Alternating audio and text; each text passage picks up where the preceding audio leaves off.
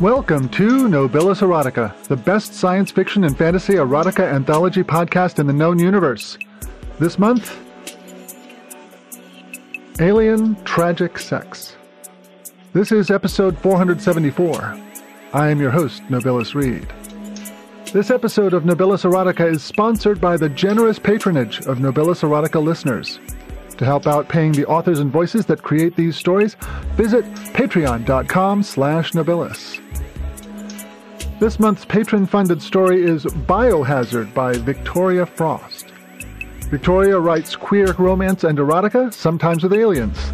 She lives in the Pacific Northwest with her girlfriend's angry one-eyed cat, and a longing for the mountains.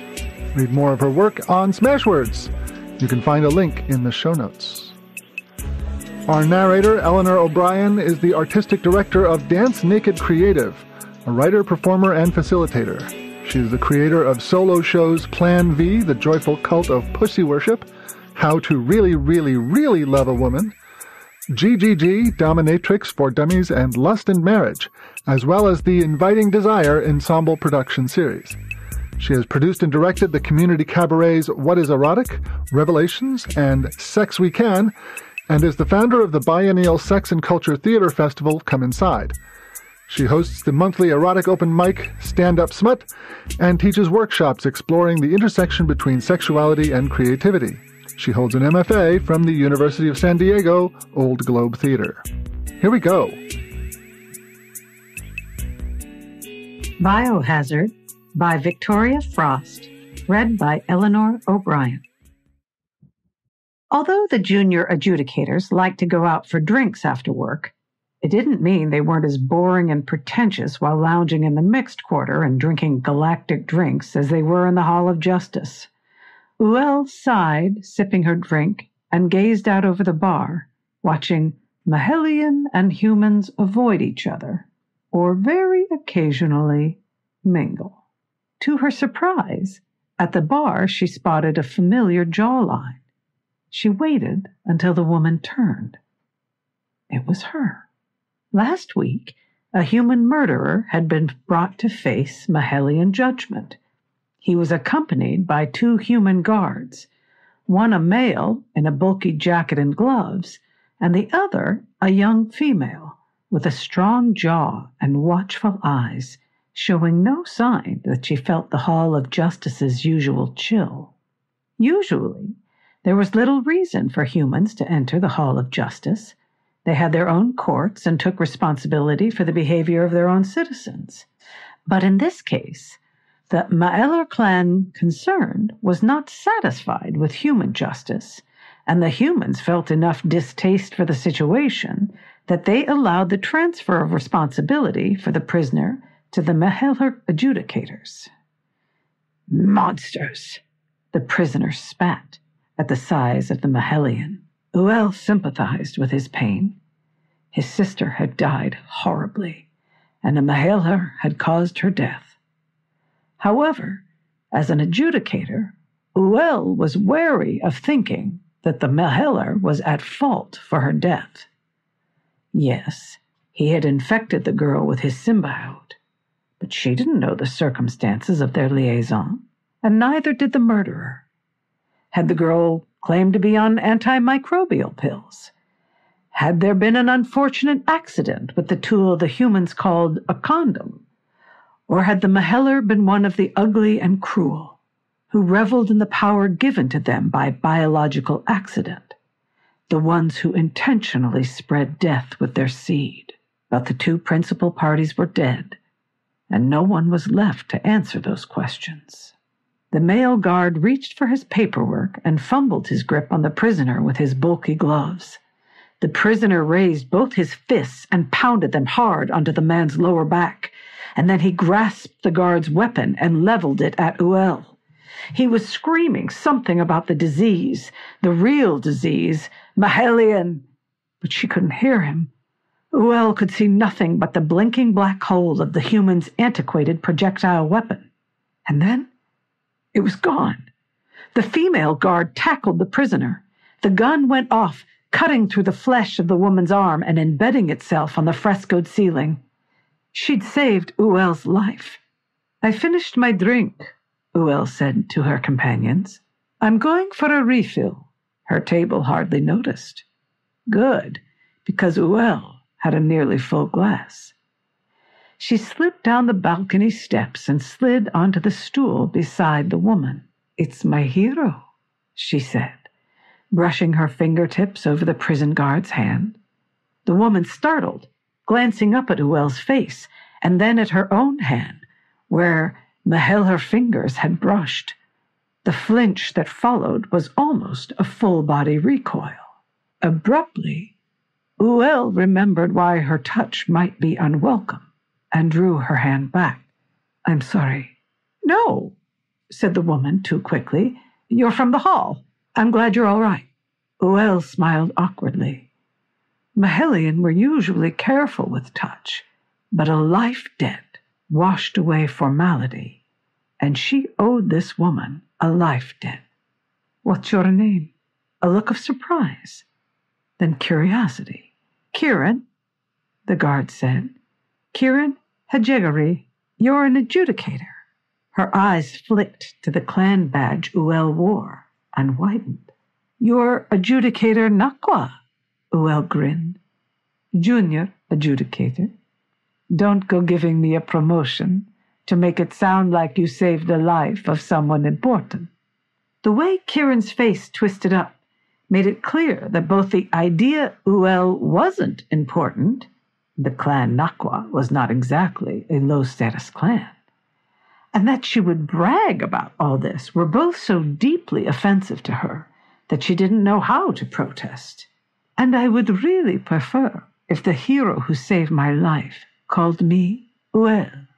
Uel, unable to help herself, it was the life debt, obviously, touched the bandaged wound.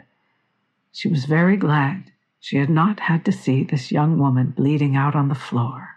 This time, Kieran did not recoil, just eyed her fingers bemusedly. Embarrassed, Uel drew her hand back. It was my job, Kieran said. I was ready to respond, and I responded. Training does that. We're trained in a lot of ways, Uel said. More humans than we would like to admit agree with the prisoner.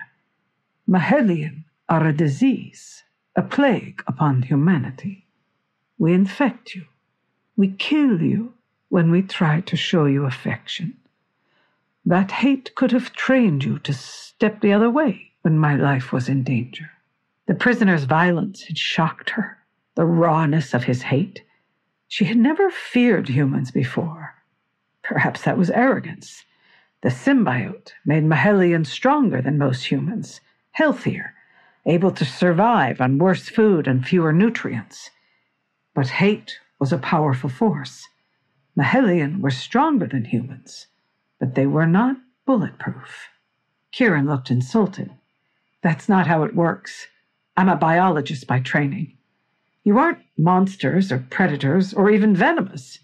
Your biology is just different. And humans should know better than to put just any old thing inside their sex organs. She rolled her eyes. But humans will be humans, regardless. Though curious why a prison guard was a biologist by training, Uel didn't pause. You say we're not venomous, even though our poison comes through our snake? Kieran choked on her drink and snorted. She'd probably never expected a Maheller to make a sex joke. She was right. Most Maheller would never stoop to such low humor. Uel noted that Kieran had a pad with her, the screen displaying some rather dense Maheller equations. Oh? What are you studying? Kieran ducked her head. I'm studying up for my entrance exams to the Science Congress. Uel hesitated. She was reasonably certain that humans did not operate their own Science Congress. The Maheller Science Congress? Kieran stiffened. My area of interest has to do with the interaction of human and Maheller systems, and the Maheller Science Congress is more advanced on the topic than human labs are. It would be the best place to make a contribution, and I feel that I could contribute, if they let me in. Uel drew back her tongue, but could not hold it. You really think you could keep up? Science is science, Kieran snapped. Your symbiote may make you stronger and healthier, but it doesn't make you measurably smarter. I'm just as qualified for this as any of you. Uel shifted to the side of her stool. I wasn't implying. Yes, you were. Don't worry, Kieran's shoulders slumped. I've been doing this long enough that I'm used to it. Uel wondered how long Kieran had been trying to get into the Science Congress. She felt guilty for what she said. 1,000 excuses came to mind. She just meant keeping up with the language, since Congress business was not conducted in trader or cultural issues.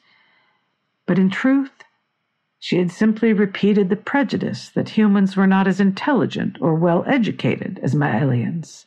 She had no excuse. I'm sorry if my fellows have not treated you with the respect your intellect is due. Kieran gave her a narrow-eyed look. I should say that everyone deserves respect, regardless of intellect, but I appreciate you acknowledging my superior mental powers. The light sarcasm of the response made Uel feel better, and free to tease. Honestly, it's not fair, she said. You're a highly trained physical specimen and a competitive intellect. On a second peek, what Kieran was studying was the third round of Science Congress entrance exams, meaning she had passed first and second rounds, classifying her as a higher intellect for a Maheller as well. You outshine us all, Kieran shook her head. Then, from the floor of the bar came screeching, Biohazard! Biohazard! Get out of the bar! What are you doing here? The crowd had peeled away from a sturdy-looking man in a turtleneck, but his turtleneck had come down just enough to reveal the harsh black markings of the Biohazard tattoo on his neck. Uel froze. She hadn't seen one before. A human who'd been infected with a Maheller symbiote and survived. The survival rate was under 2%.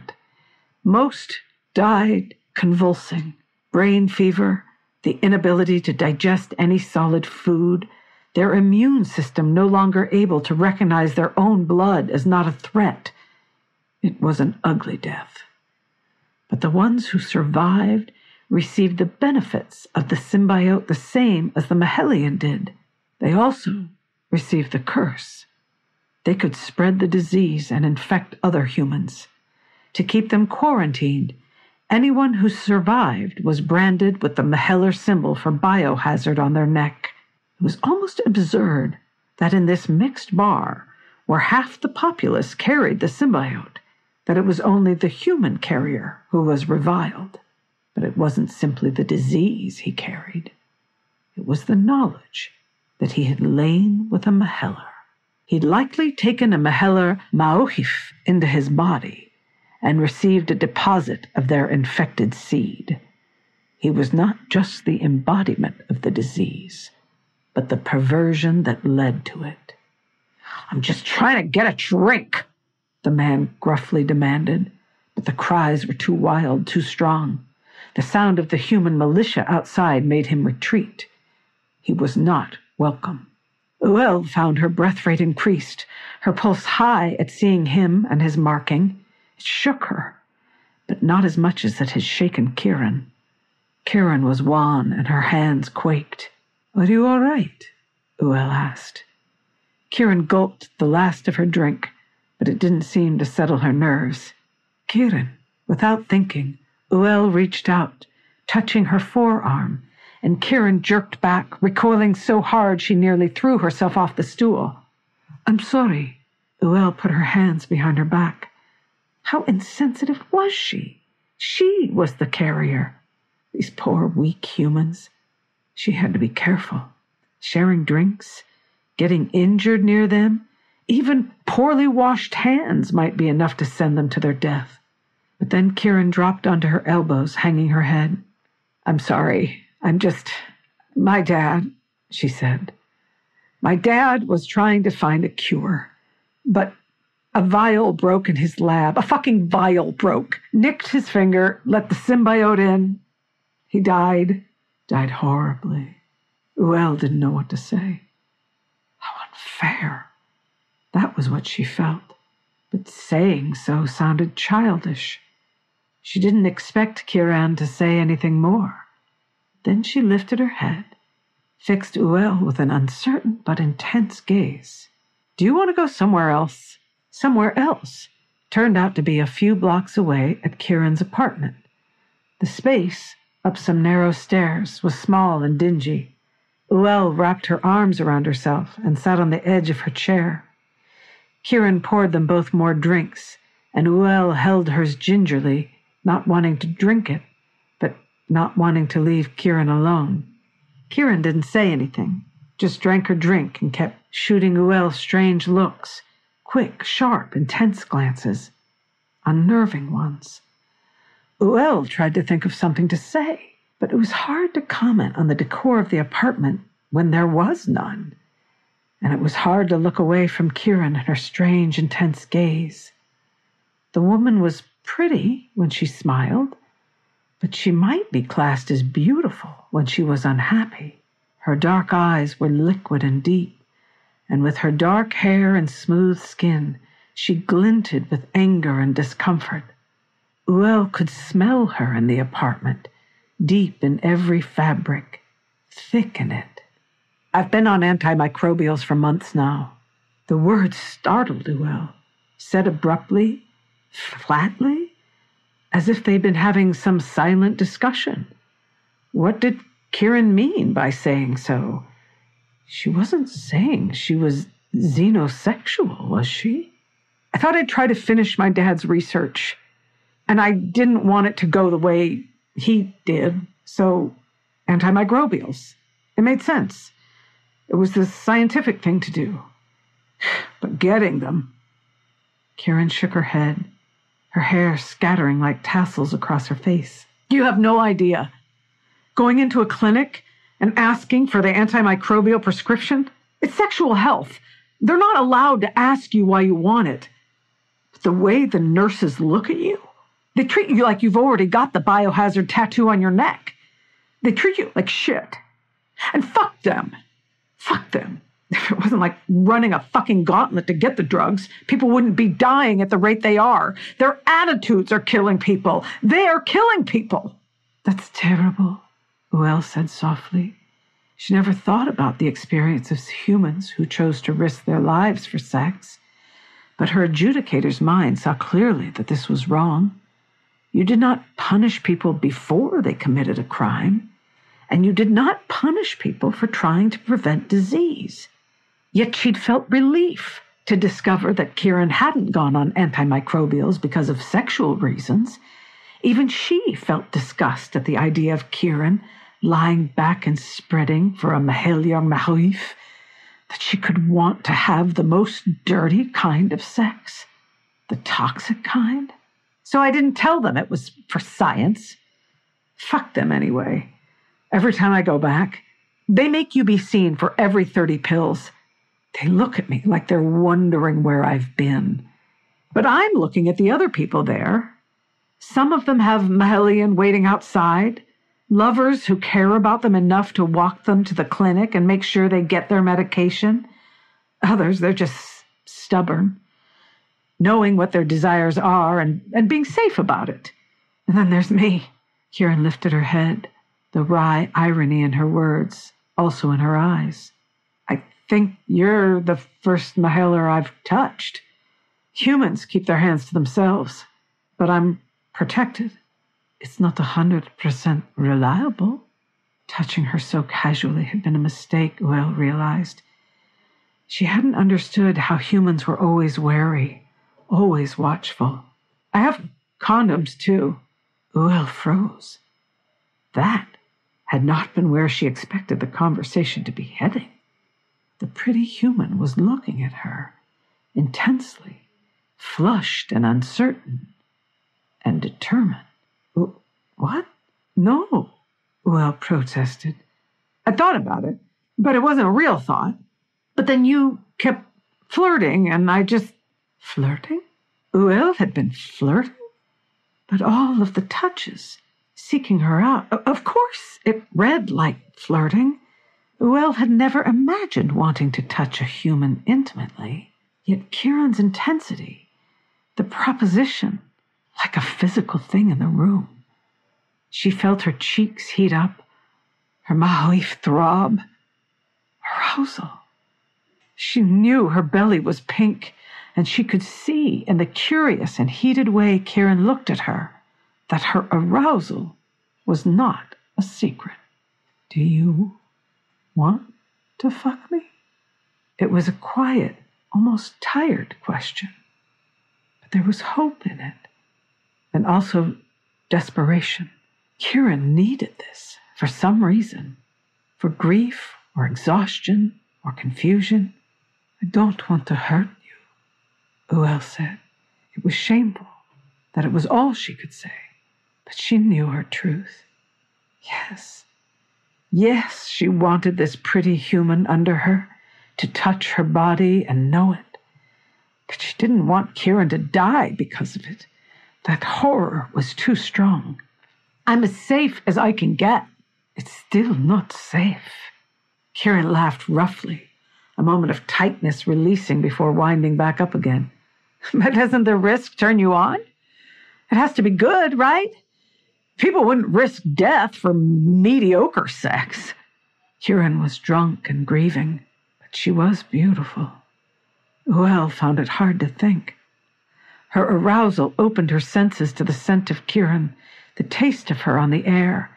She felt her moaif tighten, her shao grow liquid. She was so aroused. How could she not be aroused at the prospect of slipping inside someone willing to risk death to encompass her? But how could she say yes to this? How? Kieran didn't wait. She set down her drink and climbed into her lap, her body lanky and awkward, and she kissed Uel. Uel kissed her back. She was careful, wary of opening her mouth, wary of an exchange of saliva, even though saliva rarely carried traces of the symbiote, even though the antimicrobials should handle that with ease. But the human squirmed on Uel's lap, and Uel gave in. She cupped her face and licked roughly over her lips, and Kieran's lips came apart.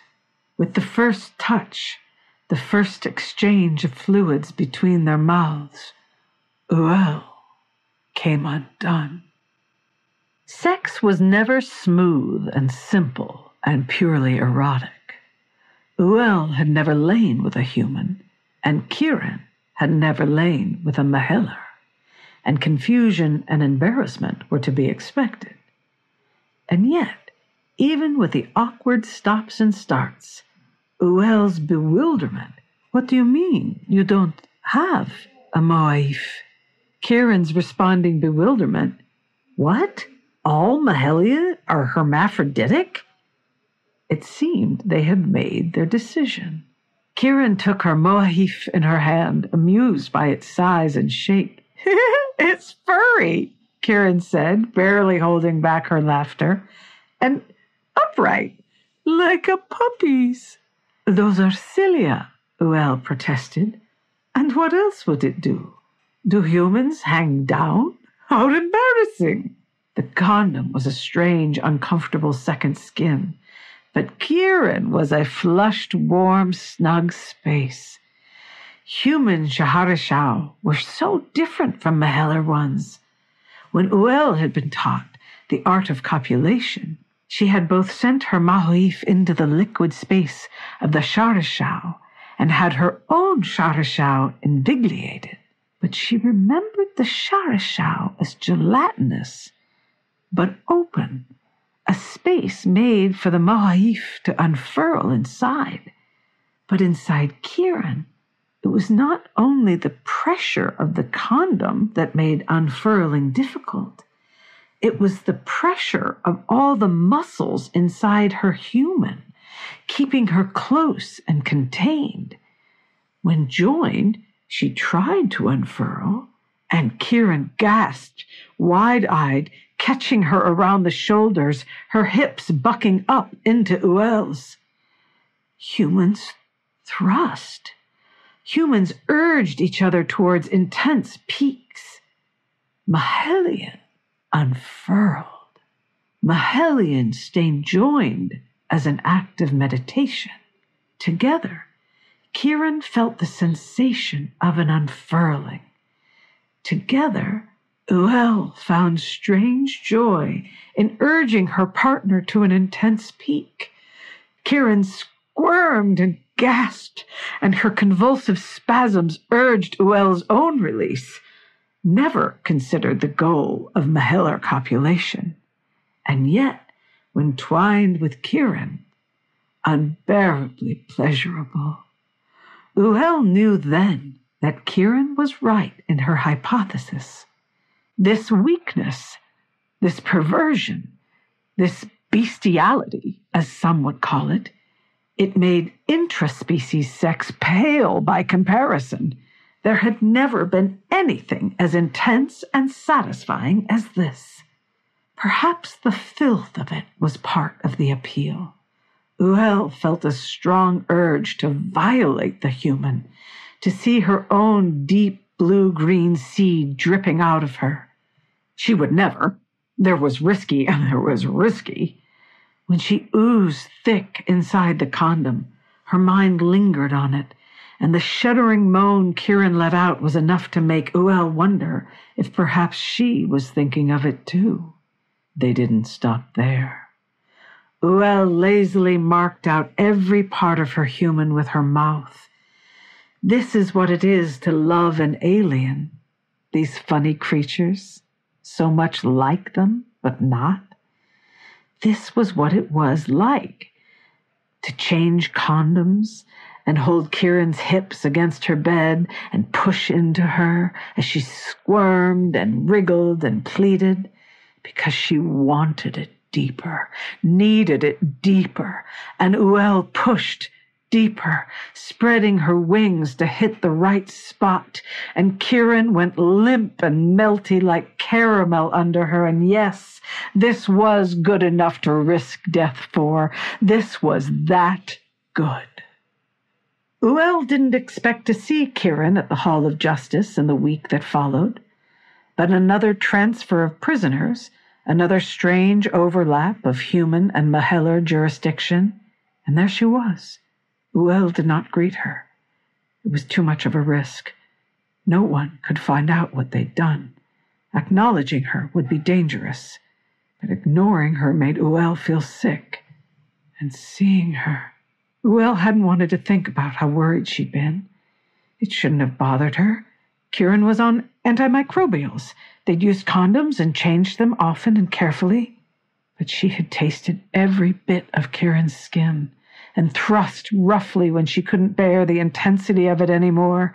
Kieran had felt so good, squeezing her tight, and her moahif, aching and half numb from so much use, could at least act the bludgeon. Kieran was here. She was fine. The incubation period could be up to a week. The next human brought into the Mahelar court was escorted by different guards, and Uel couldn't breathe all day. That evening, she banged on the door of Kieran's apartment.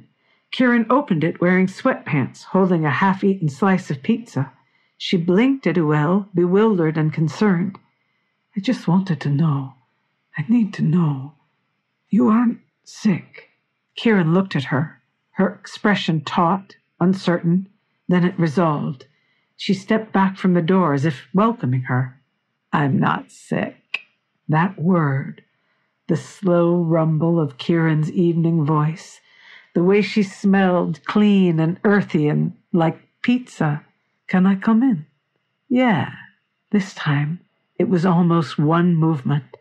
Uel stepping in and pushing Kieran up against the wall. Uel's body pressed hot against her. Her moahif roused and ready, and there were condoms and discarded clothing, and again, and again, and again, Uel lifting her hips, leaning over her and groaning as Kieran gasped. Put it inside me. Put your disease inside me, Kieran muttered. The ugly thought made Uel's throb and ache to unfurl.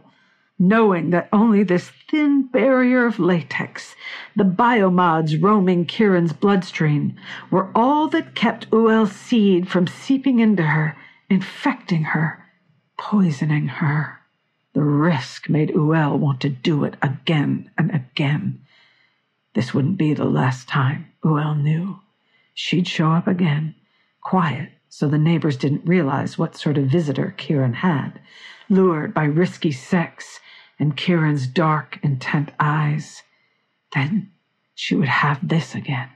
Have Kieran letting Uel fuck her until she slumped exhausted into the pillows, body slick with sweat, and her shahishau swollen and glistening with her own mess. And still, Uel knew that would not be enough, that even dazed and half asleep, Uel would want to cup her cheek and gaze down at her vulnerable little human, her bruised mouth and limpid eyes, and fill her again and again with venom and ghosts.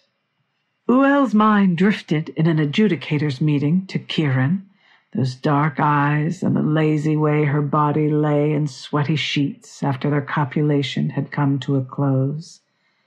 Uel would slip into her shower, clean it with harsh chemicals afterwards, then half-dress herself and join her, talking lazily of work and family and home. After a few times the risk, the shame, the fact that this joining could ruin both their lives, faded in importance. They were consenting adults, taking precautions. They didn't need to live their lives in fear. One night, Uel's condom split, with her still half unfurled. She felt it go, felt the sudden onrush of direct sensation, and went white in panic. Her moahif contracted involuntarily, and her fingers went thick and fumbling, ungracefully trying to withdraw from Kieran without spilling all the condom's contents inside of her. "It's fine, I'm on antimicrobials, it's fine," Kieran repeated. But Uel's panic was too high to hear it. This arousal, the erotic thrill of chasing death, it was a fantasy. Kieran shushed her and soothed her and showered, then made her come to bed, holding her there, as if the nearness of her body could somehow assure Uel that she hadn't poisoned her. Uel couldn't sleep. When Kieran drifted off in her arms, warm and soft and delicate, like a baby jocorno, like a meepling, Uel could only stare down at her, aware of how much she didn't want her human to die. Kieran didn't even get a cold from the exposure. The antimicrobials worked, and though Uel told herself that she would stop, that she would give this up, staying away was too hard. She couldn't ignore Kieran's quiet, searching smile, her casual chatter. Humans did not practice the 12 arts of conversation. The warm press of her lips, not sexual, simply an intimate form of greeting, once her door was closed. Uel loved her, she realized one day, but she could never really have her. Even with every precaution, Maheller-human relationships could only be seen as prurient, perverted sex. It was reckless thrill-seeking. It was careless. It could not accompany love. Any indication that their relationship was sexual would be stigmatizing as the Biohazard tattoo, even though they were smart, even though they were careful. It wasn't fair. As an adjudicator, she knew it wasn't fair. She could have argued her case with ease, but it wasn't a law. It wasn't a code. It was just the way people were. And there was nothing she could do to fix that. It was hard to love this human, to love her, and know that they could never follow the 3 paths of joining, sliding easily into each other's lives, each other's days. It was hard to ache to be with her and know they could not be together. It was hard to feel that the pleasure of their intimacy could be worth anything at all, so it would have to end. Uel began the slow, sorrowful process of ending it. Their evenings had become less frequent as Uel pulled away. Kieran seemed busy too, and it had been nearly a month since their last brief meeting, an unexpectedly chase encounter at a yogurt shop, sitting together and laughing over their different yogurts, the human cow's milk and bacteria, and the Maheller draconoroke milk and symbiote, both pasteurized to safety, hesitantly tasting one another's, absorbed enough in conversation to not notice the odd looks they received. Uel had begun to wonder if that day had been the end. But tonight, Uel had received an unexpected summons from Kieran. She wanted to rejoin with her, but also knew it was time to speak the formal words of leaving. When the evaluations for senior adjudicator began, she could have no secrets. It was better to end things cleanly than let them fester. Uel retraced her steps to the small apartment. Tonight, the stink of Kieran was strong there. It seemed it had been a few days since Kieran had performed her usual meticulous cleaning regimen. "Thanks for coming," Kieran said, her voice rough like it had been on that first night after drinking too much, on that second, in the evening after pizza. Of course, knowing it had to end didn't make Uel love this human any less. Kieran wrapped her arms around Uel's shoulders and held on.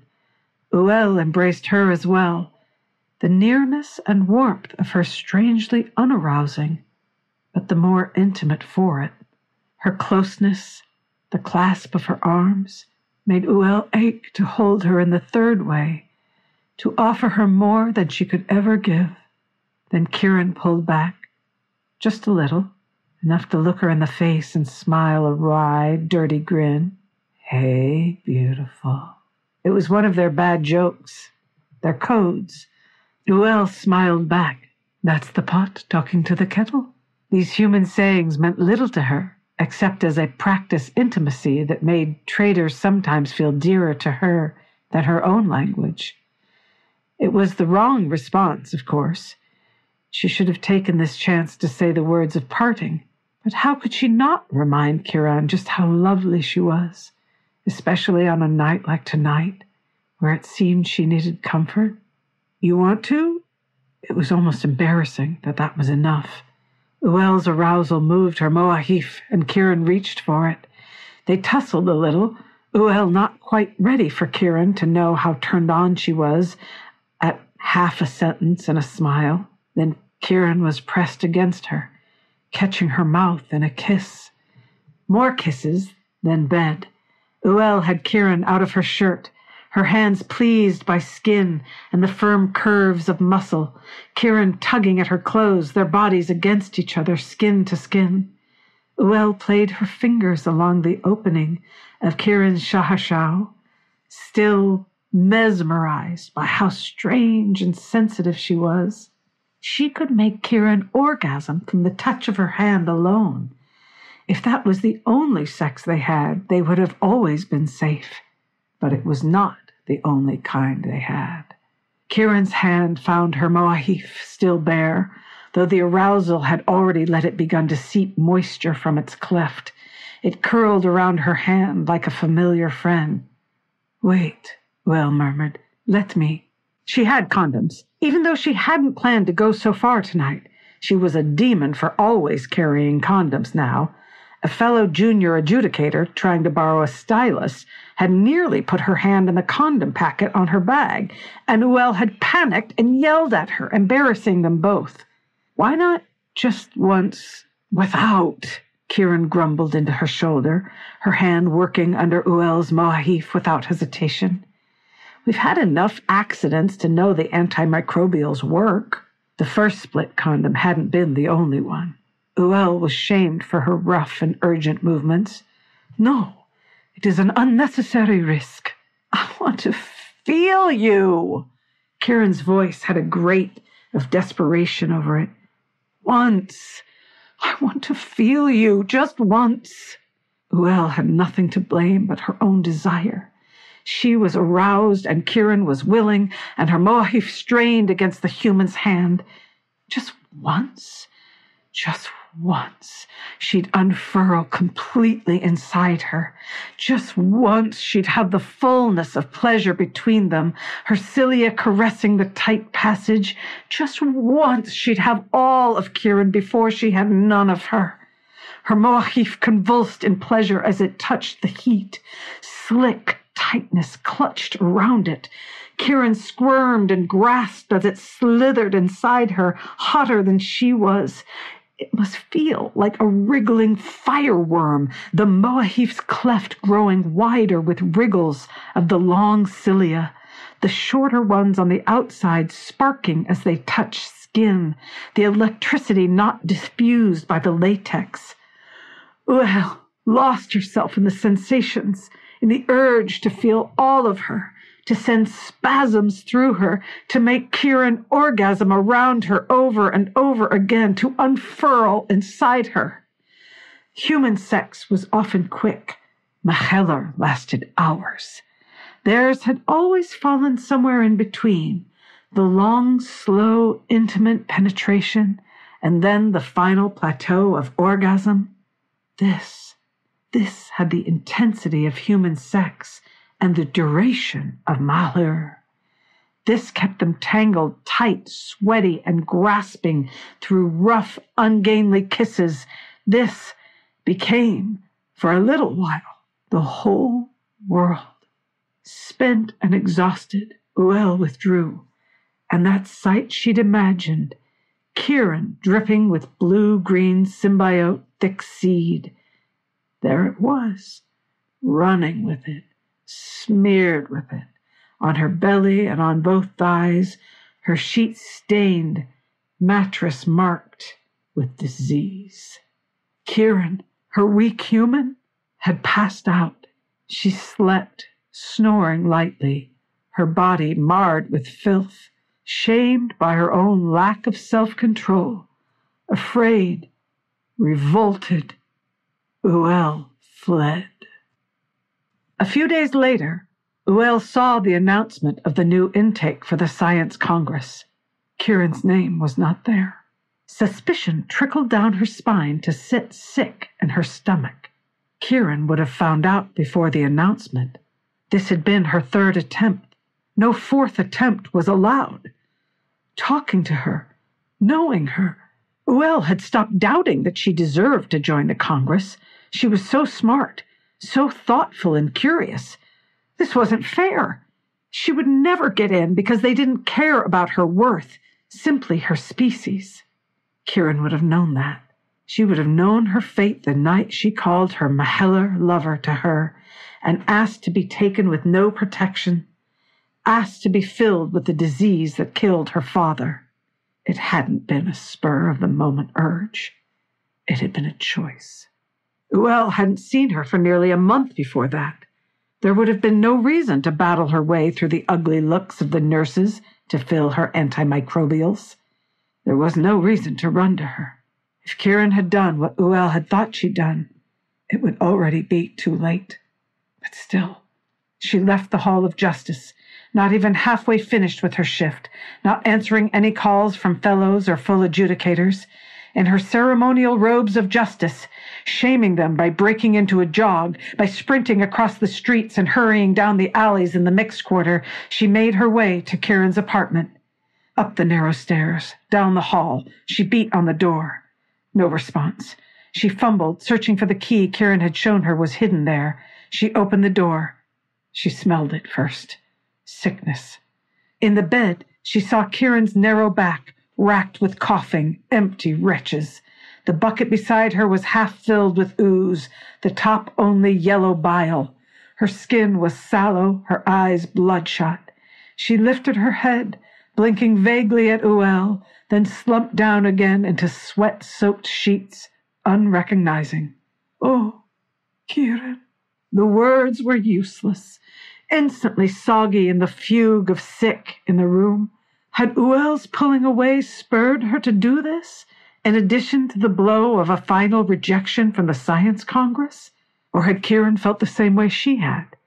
The meaninglessness of their connection made holding on to it more painful than pushing it away? It didn't matter. There was nothing to be done. And yet she would be here. She would witness. Uel moved to the bed and settled on it, tucking her robes around her legs. The Maheller adjudicator drew the broken little human into her lap and held her there. She stroked down her back, murmuring soft, soothing noises, and though her body quaked with involuntary chills, Kieran seemed to relax. Maybe she felt a little better. That pleased Uel a little, but in the end, she knew it wouldn't matter. A 2% survival rate meant death would come, quick and sure. But if she could do anything to help her, she would do it. Nothing mattered but this small human curled in her lap, ensconced in a nest made of ceremonial robes. What did they matter? The symbol of Maheller justice, when they had so unjustly rejected Kieran from their Congress. But in the end, it was not her people at fault for this mortal situation. It was herself. Her love had poisoned Kieran, and so Uel would hold her until she died.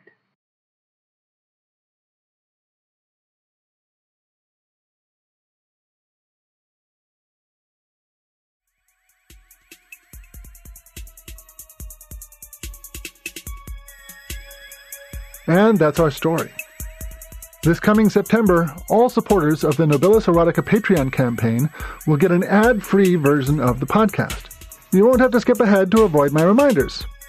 Patrons at the $3 level will receive monthly bonus content, which currently consists of The Hallowed Covenant, a kinky post-scarcity BDSM novel by Eunice Hung and Franklin Foe. In addition, remember to pick up Monster Whisperer 2nd Class in your favorite ebook retailer or on the Riverdale Avenue Books website. Your support will help make sure this series continues. You have been listening to the Nobilis Erotica podcast. The music is composed and performed by Mass Relay. This podcast is released under a Creative Commons Attribution, Non-Commercial, No Derivatives license. Until next time, listen hard.